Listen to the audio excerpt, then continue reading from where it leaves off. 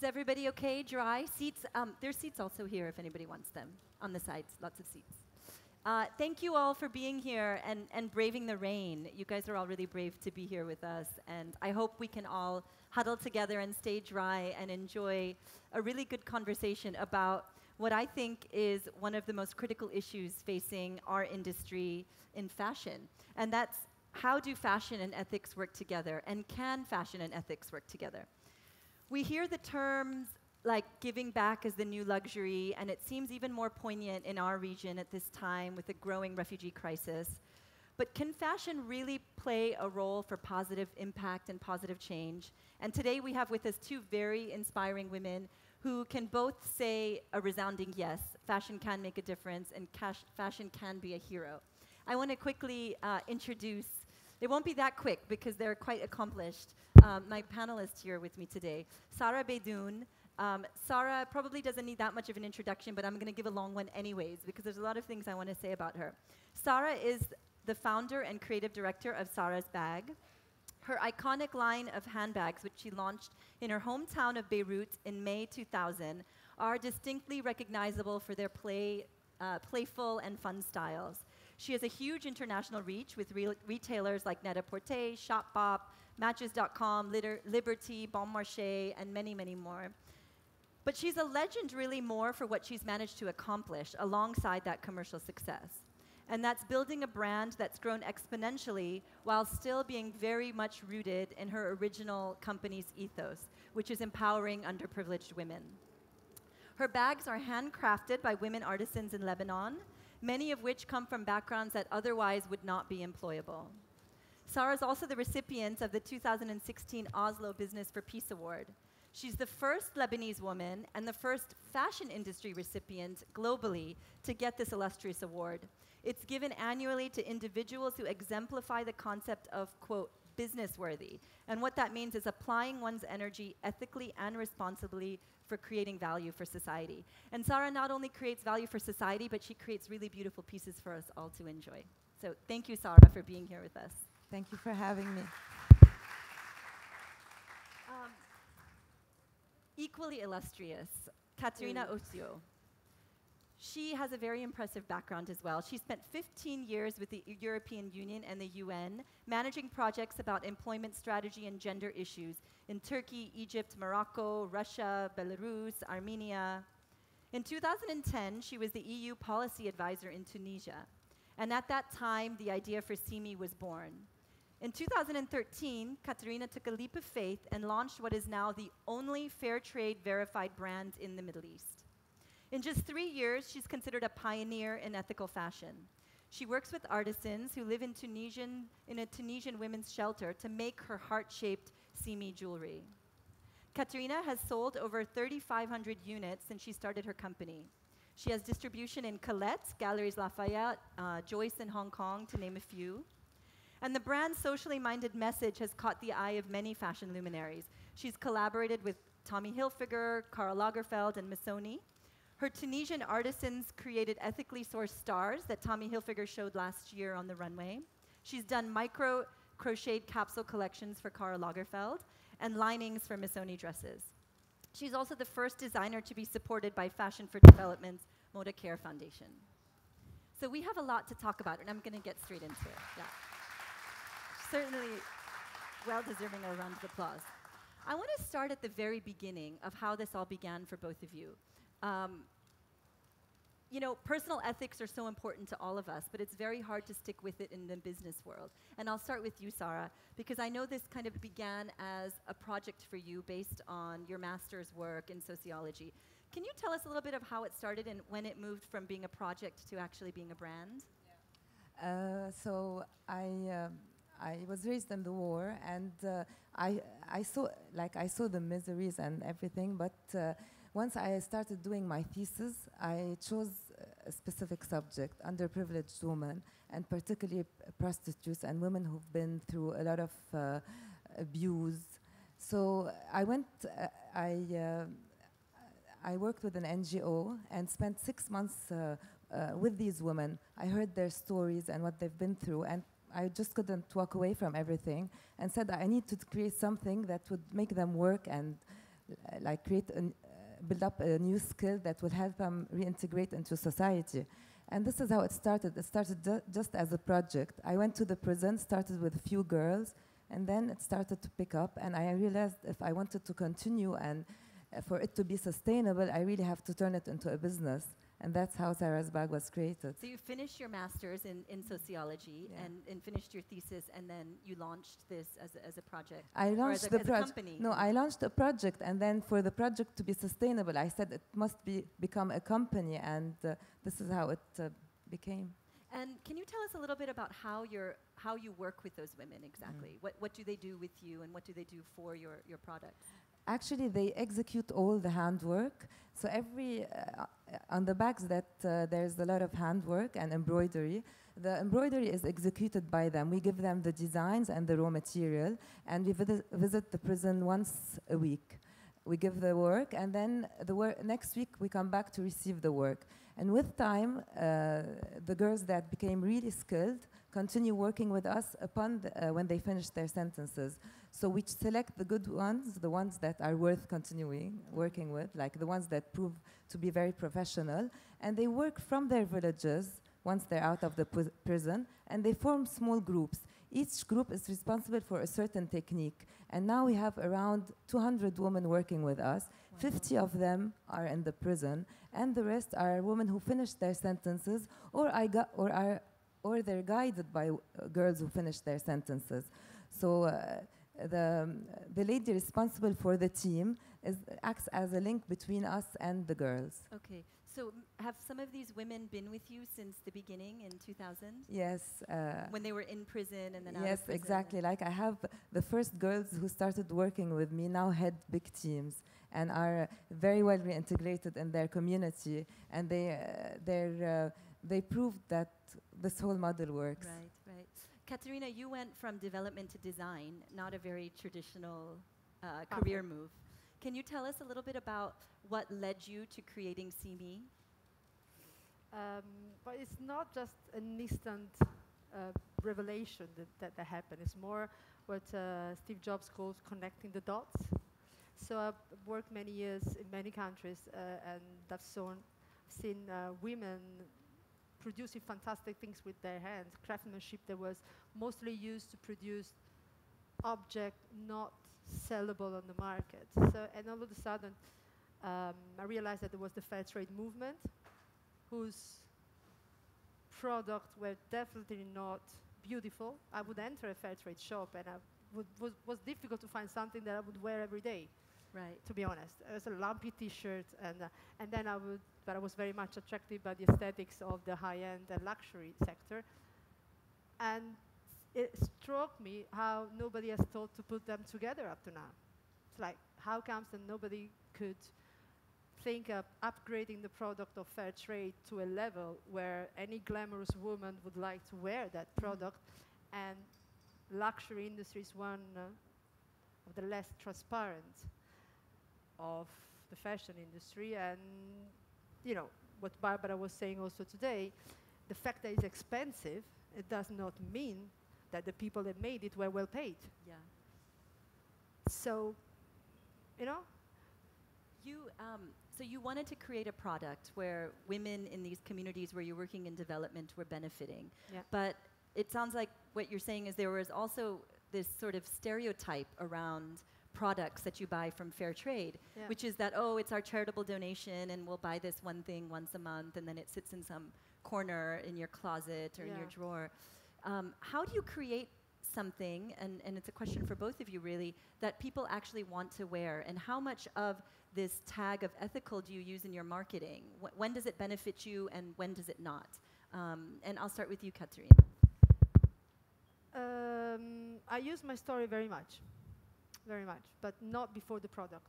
The quality of the product, the design of the product has to stand out. I started the heart because I was born in the Medina of Tunis. I was just working there in my breaks when I was there. And it's a traditional handicraft from Tunisia. It's hammered technique. And all of you know these chains made of rings. So it's the same technique, just I went from the circle to the heart. And I was wearing the heart, and it was just very big. And just like happens today, people were stopping me in the street to say, "Oh, where is it? Where does it come from? Beautiful. Where did you buy it?" I said, "I don't know. I don't even have it." So the product has to come before. And the fact that people recognize and like the object is the most important part, right? Yes, definitely, it's the same thing for me. I always wanted people to love the product, and even now when I go to trade shows and I'm selling my bags, retailers come in and put orders, but I refrain myself from telling the story until they're done with their orders, and the story is always used to back up the product. Right. I don't want anybody to buy the product because like they have Right. pity or It's anything. It's more like they love the product, they buy it, and the story is good, so they love it more. Right. No, I use it. I use it before to close the sale. To close it, yeah. But you also have sort of a very different company in general and products that you're doing. Sarah, you put out many styles, season after season. So you produce many products, and it's Caterina. Yours is a bit more focused on one symbolic heart symbol that's reinterpreted in different pieces of jewelry. Yeah, they have this naive idea that I want to replace violence with love. Yeah, Just that's a great simple. sentiment. But I want to actually take a step back and talk about how we define fair trade or ethical or sustainable, because this is kind of a confusing term in the market. And what does it mean, and what does it mean for your brands? And I'll start with you, Caterina, since for you, you're the first that's trademarked as fair trade. And what does that mean, and how did you go about that process? it was very difficult. Fair trade certification for non-food product, because most of you know fair trade from cacao, coffee, what was it? Fruit juice. You have fruit juice. Many more things. Non-food certification is more complex because you certify the process, as there are very few raw material you can acquire that are fair trade certified. In my case, when I use silver, it doesn't exist, fair trade certified sister. So back to the fair trade, the World Fair Trade Organization set out 10 principles. And that sort of put together all the different parts and bits of the sustainability that you can imagine. For many years, sustainability was green, eco-sustainable, huh? So good for the environment is one of the 10. And no child labor is the second one. Capacity building for the people that are working for you. Trade union rights, decent working spaces. And these are all audited and it was very difficult because being the first one in the region, they didn't know, they couldn't send anybody for the audit process, so it took me 2 years. wow. And I hope I will not remain the only one for long, and I advocate for fair trade to come to the region, because yesterday we were speaking about buyers and what makes your product stand out. Why should the buyer choose your product? I found that fair trade helps me very much.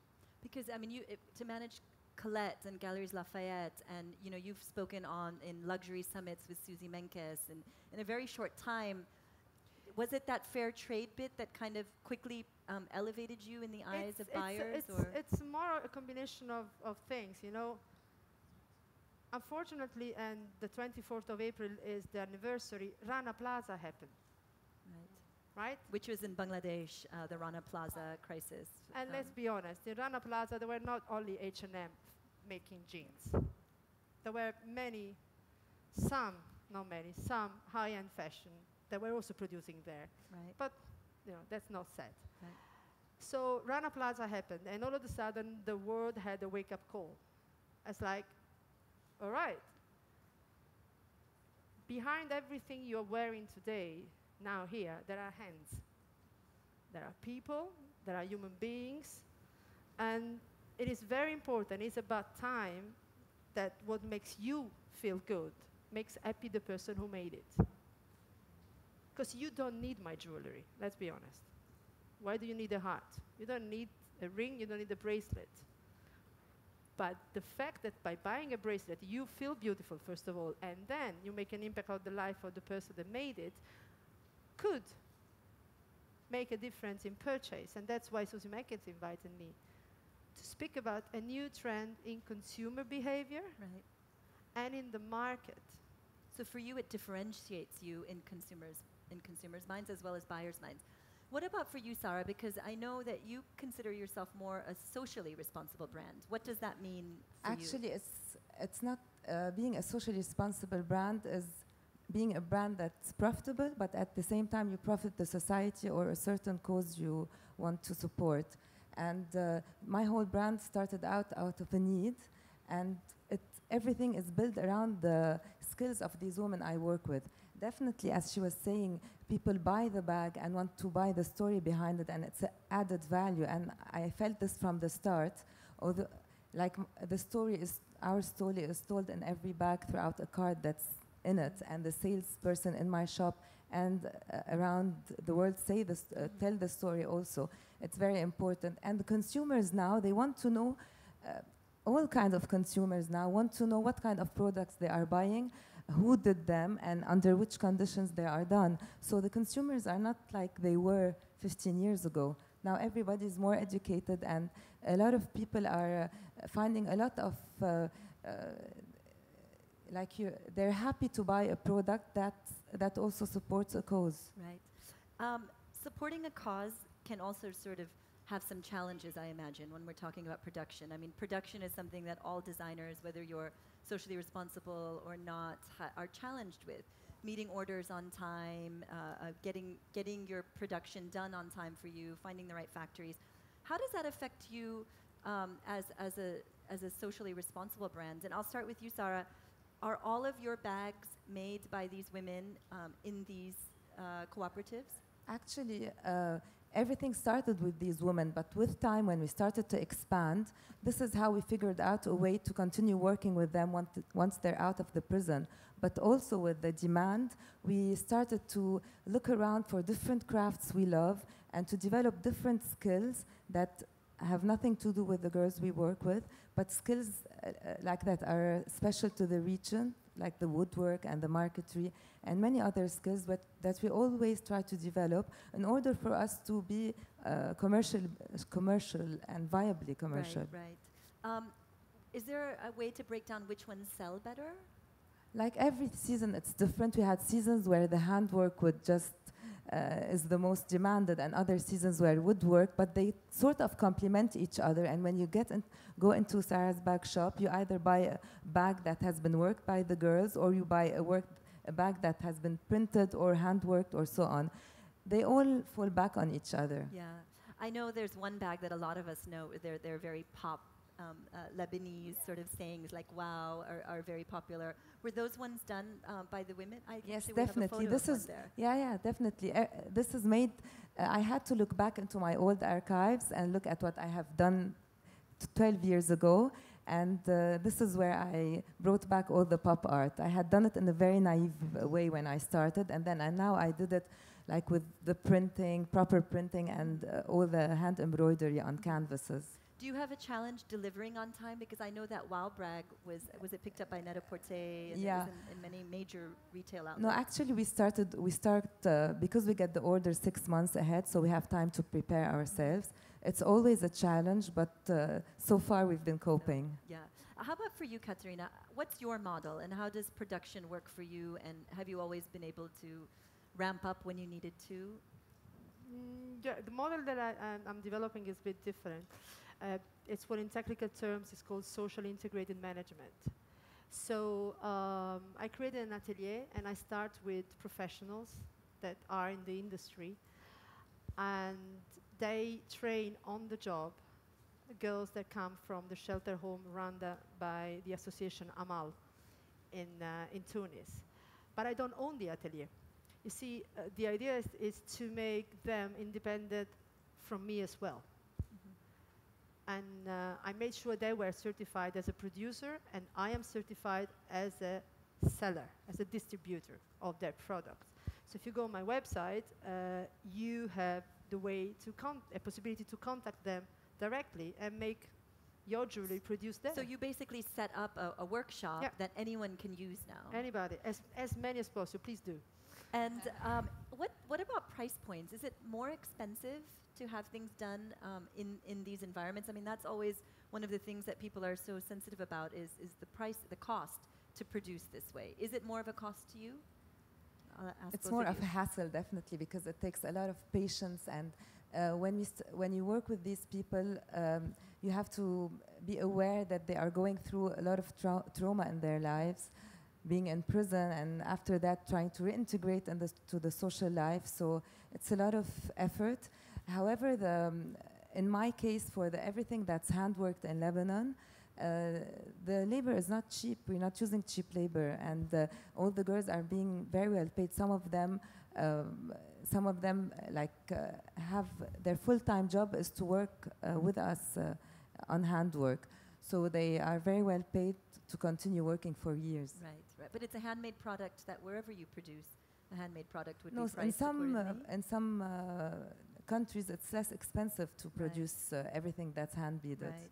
I mean, to be honest, the model that I call fair luxury or fair trade luxury, or ethical luxury, whatever you want to call it, it's based on a win-win situation where the people have made the product are well paid. The company is having a normal profit margin, and the end consumer has a good, is happy. So it's a myth that fair trade has to be more expensive. It's not true. It's not. It's not. What are the price points, for instance, this cuff that I'm But, wearing? and that's about, sorry to stop you, the price that you, it's not more that you pay, it's more that in money, but in time. And she's very right. We don't only take care of the economic, financial independence of the women that work with us, we also take care of their social integration.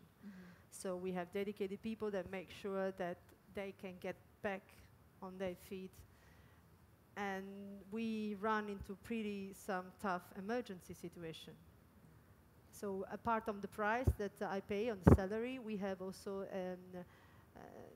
social funds for emergency. Right. Because emergency can be... Right, they can be quite a lot of things. You work with women that are victims of domestic violence. Victim of violence, survivors. Okay. Let's call them survivors. But getting back to my point, I'm curious, and I'm sure a lot of people are the price points of your products. Yeah. Where do they fall, and are you competitive with others in your category?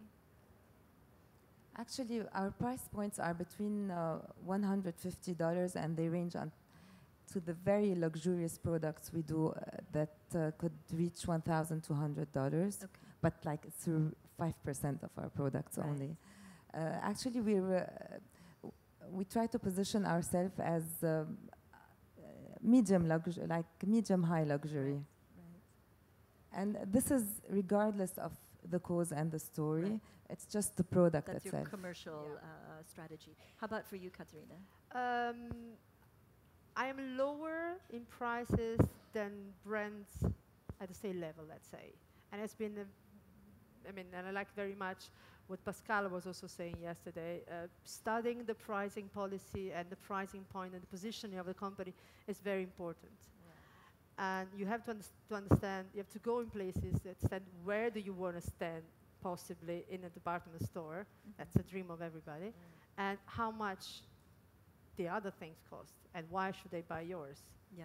So my price point is a bit lower than the rest, but so the sell-through is very higher when it's put in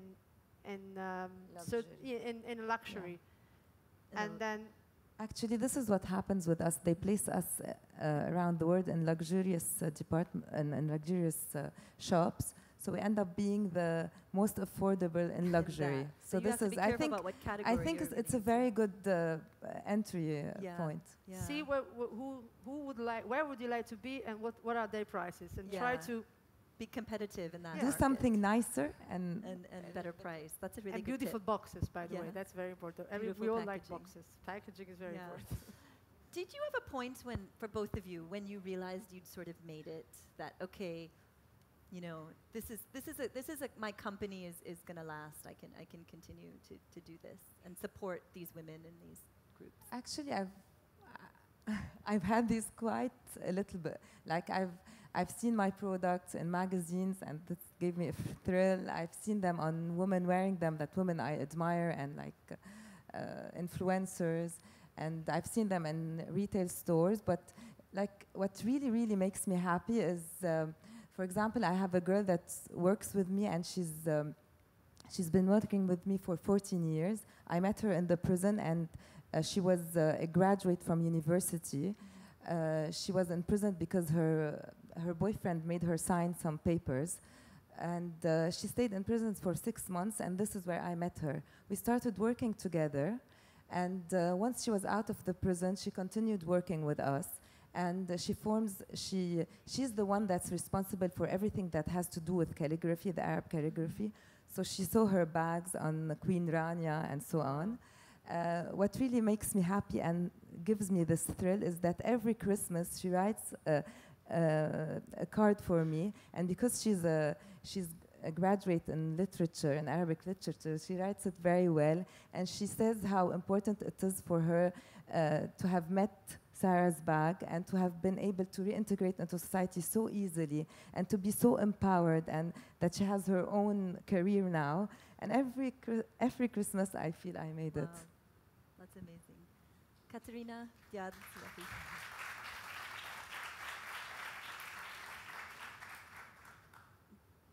Where do you have you had that moment, or are you Not yet. not yet? It will come. Not yet. No, I don't think I made it. No. I mean, the fact that the hearts are sold, it's nice, it's beautiful, we like it. We're growing organically, and we're growing fast, but no, I didn't make it. I think that moment will come when at least I will have 100 girls. 100 girls. And And you're with how many girls do you have 10. now? Okay. So it's a long way to go. Yeah. 100 girls is about 150 kids. Wow. 150 kids that could go to university, that could pay for education, that could be proud of their mom, even if daddy is no longer around. Yeah. Yeah, not yet, not yet.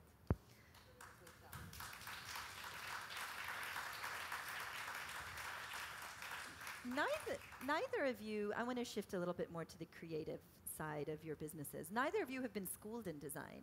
How did you, or schooled in fashion even, how did you learn this business? It's not an easy business to be in. I learned everything as I went. Like, I learned marketing, I learned social media, I learned to design, I learned all types of embroidery. I learned everything as it was like Sarah's bag was a school for me.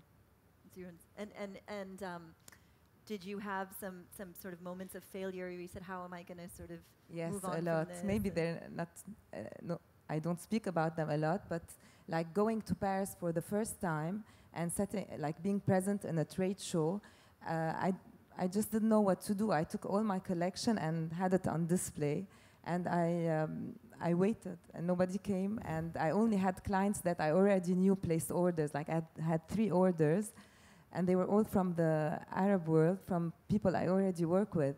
And this is when I realized it has to be done in a different way. So I went back, learned the lesson, and went back also to Paris with a collection that is more specific and special for the international markets. Yeah. So every time it's not failure, it's more like learning something new, and you need to keep up. And because it's the model is quite new as a business, so I didn't have a lot of references to fall on, to look at and to be inspired from. Yeah, you were long before brands like Tom's, which have really made this entire sector quite I was there when they started coming to, when the AUB once came to me and asked me to talk in the CSR conference. I was like, what's CSR? And then they say, you made CSR, like you're making CSR. I started, like, this whole thing taught me everything. Yeah. How about for you, Caterina? Did you... On the go. Just on the go. As you've done it. Yeah. I started in my bedroom, and I only had one heart. And you design each piece, though, have you? Yeah. It's me designing everything right now. And it's on the go. There's a certain moment where you think about a project, you think it again, and then how it could be, what you could do. But then there's a moment when you have to jump, you know, and you jump. You just so made the leap. I started in my bedroom, as I said. So that's all right. And then the design part, I remember the first trade show too. It's terrible. Scary. Yeah. It's just awful. You're there, you feel totally naked. And if somebody's coming to inspect you, say like, I'll buy you, maybe not, next time.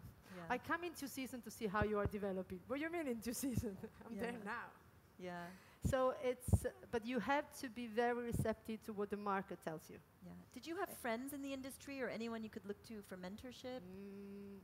I have been very lucky, and there have been women very important to me that with their advices have guided me through the process. We say, we have few references in the Yes, world. it's always good to ask for help, because sometimes you don't realize if you ask for help, you're gonna get help. Yeah. And this is what basically happened to me. I've always went around and asked in this situation what should be done, and this is how you manage to learn. Yeah. Yeah, I mean, I was designing many more things before the heart, and then I met, I still remember, for coffee, we were in Amsterdam, and I met a woman that became one of my best friends, and she happened to be the creative director of Karl Lagerfeld. Oh, wow. Right. And then she looked at the things I was doing, was like, nah, cute, just do the heart. Mm-hmm. Forget everything, throw away everything else they're doing, just do the heart. That's a strong piece, believe in that. And from that moment on, everything started from the heart. And you've done a collaboration with Karl Lagerfeld. And then they asked me for a collaboration for Karl Lagerfeld, because, in Europe there are many skills that in the Middle East are sort of normal, or they still exist, while in Europe we don't have them anymore. And the micro crochet, I was running a project in Turkey for women victims of violence, and all of them, to relax, were doing the micro crochet. And it's an ancient technique, and when the people from Karl Lagerfeld saw the things that I was doing, they fell in love with the technique. Yeah. And we started a capsule collection of 6 pieces that was sold in all the shops of Karl Lagerfeld. Wow. Will you move beyond hearts maybe and things like micro crochet? Would you introduce that more? I mean, what's your expansion plans now? That's a direction. That's a direction, because to become my main goal is to employ women, and as many as possible, right? By doing beautiful things. The idea of having bags or having adding more styles would give me the possibility to employ women with different skills, and always making beautiful products. Yeah. How about you, Sarah? Have you thought about doing other things besides bags? And I know you also do other accessories, but ready to wear, is there any sort of... I'd like to collaborate on ready to wear, because it's not my forte. But I want to create things that are nice, and I'd love to create jewelry, and I'd love to create even beachwear and stuff like this. Do you see that happening soon? Like, should designers here No, take notes and meet you and say we could potentially collaborate? Yes, it's happening. Yeah. It's happening soon. Like in my shop in the boutique in Beirut, you always find different stuff. It's not only bags, Not just but yours, what we yeah. market around the world is bags. Yeah. Where do your design ideas come from? You always come up with such, I have one of my favorite Yeah. bags that I carry everywhere in the world with me is a collaboration you did for Dubai, I think, with Sauce. But where do these ideas come from? And Everywhere. Like, I think in terms of bags, so everything could be inspiring for me. And when you execute, I think you told me an interesting story once a while ago about sourcing elements for, like, for instance, for this bag. Yeah. Can you share a little bit more about that and where Like all these small cars were sourced from old car collections.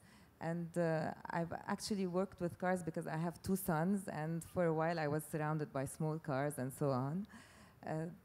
Every collection is like, I look for inspiration everywhere. And when I first started, it was always something inspired from the Middle East and our culture with Arabic calligraphy and arabesque tiles and so on. And then when we started to reach out for different markets, things had to change. So this is something everybody has to be aware of to be able to adapt to markets you're going to sell in. Like, for example, when I go to Paris and show there, I have a lot of cartoonish, quirky stuff that could fit the Japanese market, because the Japanese love what The pop art. Yeah, the pop art things, yeah. So it's very important to be adaptable to the market, and this is why I have so many ideas. I need to think in terms of markets. Yeah. And when I come to, for example, when I'm here at Fashion Forward, I have a small collection that was designed specially for Dubai. And I do the same whenever I go in every market. But I'm able to do this because I work in Lebanon. Everybody, like all my workshop and forces are in Lebanon, so I'm very close to the whole team in terms of design and production. This allows me to be very like creative. How large is your team now, Sarah? I have 15 people working in the offices and 200 women working handwork, and around 20 men that turn handwork into handbags. Okay. Like 7 different ateliers. Okay. Wow, that's a big operation. Yeah. We're almost out of time. I have one last question, and then I'll open it to the audience. And that's on financing. You know, this is a challenge. It's not a sustainable or ethical question necessarily, but how do you handle the financing end of keeping your business growing and sustaining it? And where did you start from, and where are you at now? I'll start with you, Caterina, on this. I didn't have any financial support from everybody. So I was earning a good salary for a long time, and I decided to put everything into the brand, into what I'm doing. But it's organic. It's about fail and try and fail. It's like you see and you grow. I mean, it could have been a failed attempt. Maybe, if nobody was buying the hat, I would be back to the European Commission. But the thing is that you have to be very careful with the cash flow, of course. And but whenever you start and you build it up step by step, you may end up with a viable financial business that doesn't have debts. How about for you, Sarah? For me, I started really small and with a little bit of money. And the first few bags I produced were always bags that people would order, so you'd have to pay up front. This is how it was all financed. But there's something very important is that I started locally, and I had the whole, like in Lebanon, with the whole, with clients from Lebanon. And then I started to reach out regionally. For 9 years, I was only sold in Beirut, and I would do pop-ups in different countries, around the Arab region, in Kuwait or in Dubai, in Abu Dhabi. This was very important to me to grow this way. It's only after 9 years that I decided to really go international.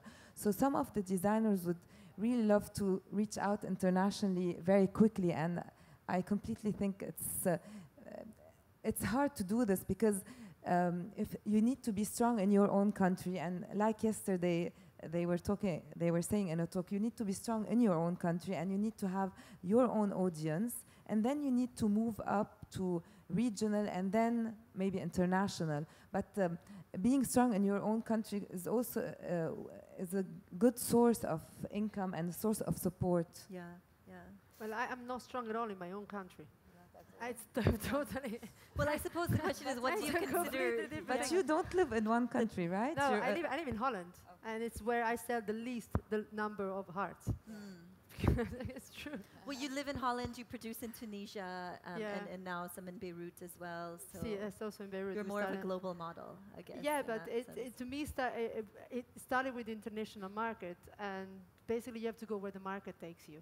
Yeah. If the local market works and it allows you to sell enough product to continue growing, yes, but to me it did not work at all. Yeah. So I started in Italy because Maybe I'm Italian. because our markets from the region are more based on word of mouth and on PR and so on. It's different than... Yeah, most likely. I mean, but being in Amsterdam is not exactly far from the fashion. More of design, to be honest. Yeah. But then being in Italy, I felt that my story was, and that the product was much better received. Although I sold my first piece to Luisa Via Roma just because I went to a party. Right. That's maybe the reason why I started. So I was invited to a party, and I was wearing the heart, and the owner of Luisa Via Roma said, "What is this?" I said, "Well," I told the story. I said, "Yeah, I want to have it." So the market decided that I would start in Italy because Luisa Via Roma was based in Firenze. Yeah.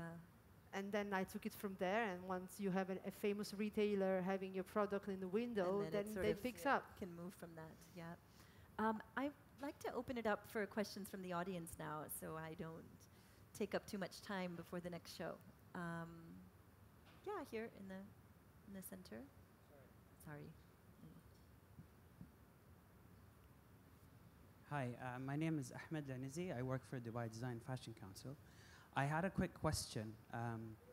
We're noticing certain trends where governments are intervening to control certain challenges in terms of creating a sustainable economy. So if we look at the modeling industry, we're seeing sort of governments intervening to maybe ban, certain models of certain size as a way to promote healthy modeling industries.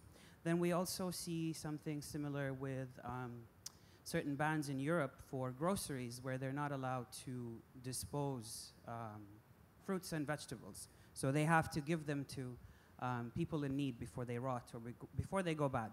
So that was sort of a government intervention on something that was done because it's cheaper to deal with it that way than to deal with waste or to deal with people who have anorexia. So I'm just wondering, do you think it's time for governments to intervene to promote or to support CSR? And my second question for you is, do you think it should be just a default that brands should be sustainable? Because there are some brands that are operating that do not market the sustainability models that they use. And not just fashion, maybe hotel industries, and yes, certain brands as well. They don't necessarily use it as a marketing because they feel like it should be just part of the organic framework. However, understanding that it's still a very young understanding. We've only been approaching CSR for maybe 15 years now very seriously. So I just wanted to get your feedback on those 2 points. So it's a long question. Should we start with the second question then? Should more brands be using these models and not necessarily talking about it? They will. Yeah. They will. They will have to. And it's not the brand that we have to convince. It's not the government intervention. It's the consumers. Because every time you buy a piece of clothes, you cast a vote. It's as simple as that.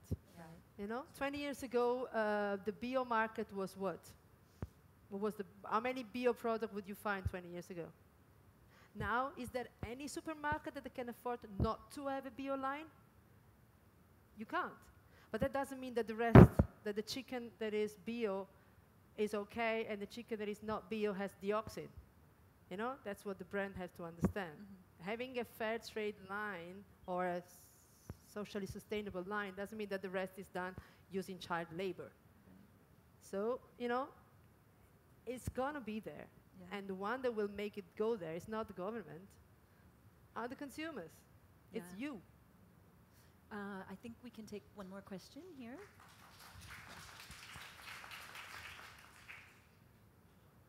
Can I ask a question real quick before I pass on sorry, the mic? didn't realize. No problem. First of all, thank you both for the work that you do. It's incredible. And thank you guys for shedding light on this topic. It's very near and dear to my heart.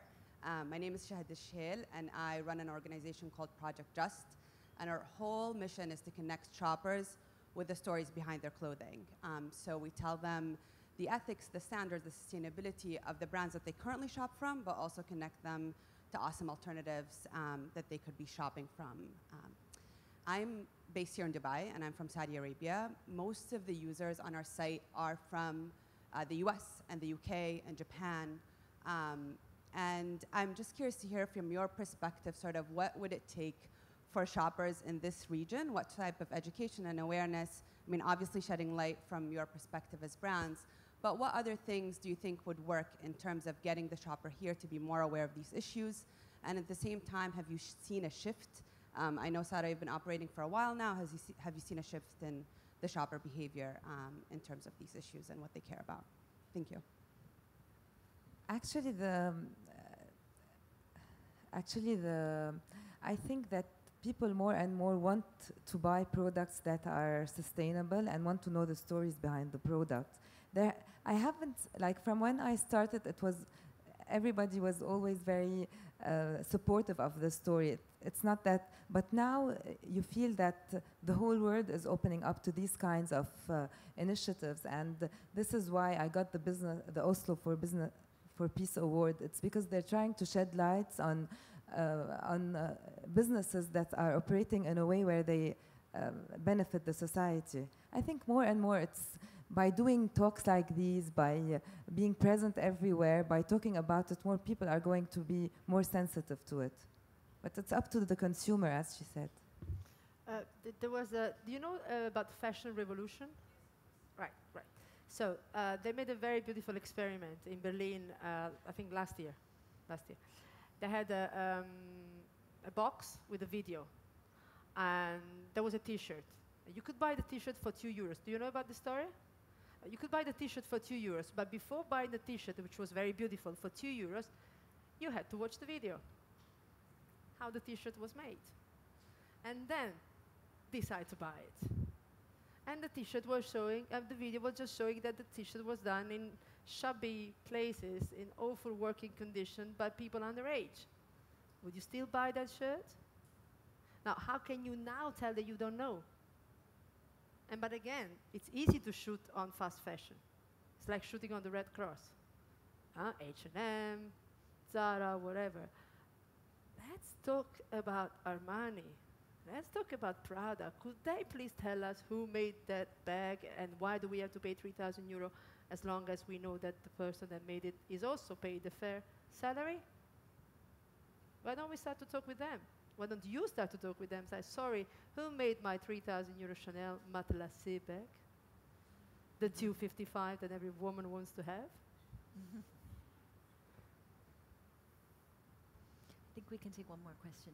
Hi, I'm Shruti from an ethical magazine called Address She.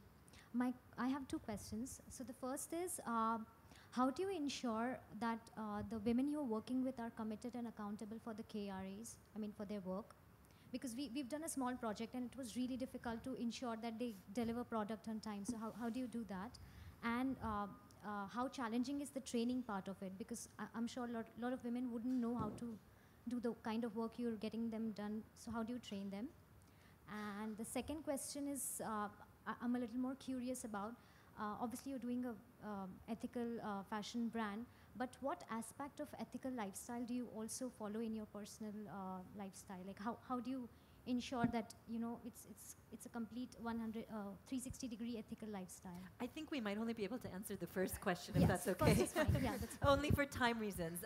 But Sarah, do you want to address that? Like one of our first challenges was to train the girls, and meeting deadlines was really something very hard to work with, especially that they were traumatized and so on. This is why we developed the work to work also with the women who finished their businesses and to have these women train other women in their villages. So by doing so, the girls we're working with in the villages would be able to deliver the orders on time and not have to face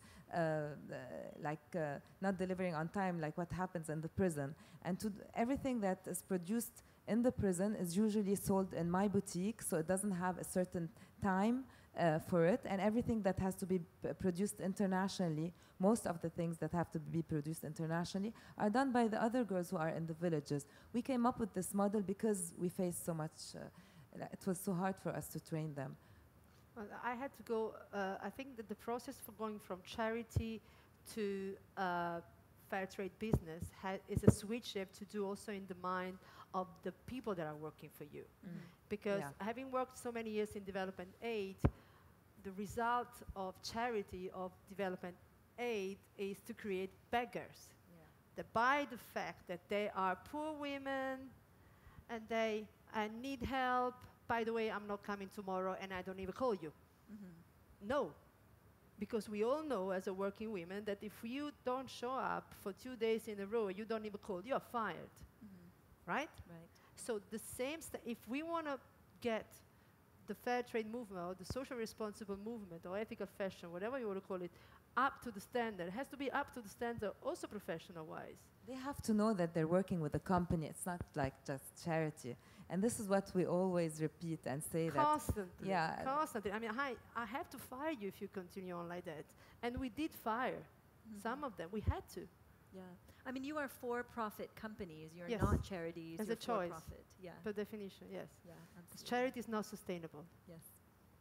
Absolutely. I think those are great last words. I'm sorry we're not able to take any more questions, but I think our wonderful speakers will probably be around, so you can grab them. Thank you all for being here.